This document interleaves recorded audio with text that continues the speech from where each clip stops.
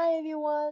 Did you know that you can run a remote workshop without any online whiteboarding tools like Miro or Miro? In this video, I'm going to show you how you can do it with Google Slides. Hi, my name is Sandy Lam. I'm a product designer and a remote workshop facilitator. And my favorite place to work is actually in an elephant house. Having a digital whiteboard is awesome when you want to run a remote workshop, but sometimes your clients may not allow you to use them for security reasons. And even though if that is not the case, as a facilitator, it's always important to have a plan B just in case those whiteboarding tools goes down and becomes unavailable. You can actually run a remote workshop with just tools that is available in Google or Microsoft 365.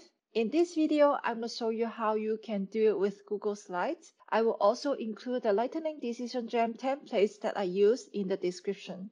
Here's an LDJ template that I built in Google Slides. It's actually very simple. So as you see, they are just different slides, and all of these stickies are just built with text box. So you just draw a square and then you can change the color and you can change the shadow if you like. And the things that you don't want the participants to interact with, you basically just add them to the master slides, so then you cannot click on them anymore. So when your template is ready, then you can share it with your participants. You can go to the top right corner and hit the share button, and then you can either create a link or invite them individually, but make sure you give them the edit right, so you can find it here or on this drop down here. So as a participant, all they need to do is just open the Google slide, and now they can start collaborating with you.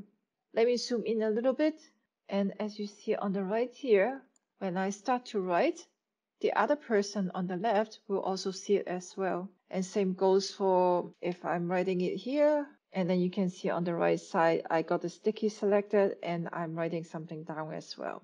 So how about voting? It's actually very simple when you want to vote. And you see down here, I created some circles. Basically, I just use shapes and then create a circle that way. And then just choose the color I wanted.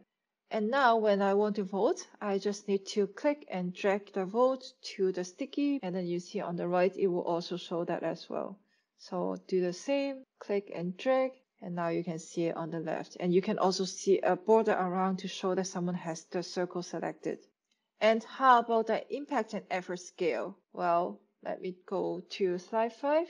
So let's pretend this is the solution. So as a facilitator, you just ask the participant where do they think the sticky should belong on the matrix, and they will put the different dots around the matrix, and then you just place the sticky where most dots are, or you just take an average, and let's say I put it here, and after that you just move the dots out from the matrix, and then now you can repeat the same process for the other solutions.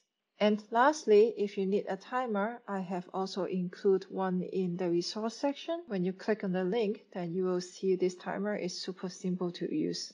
And that's all I have for you for this time. Hope you enjoyed the video. Don't forget to subscribe, hit the bell button, and I will see you next time. Bye!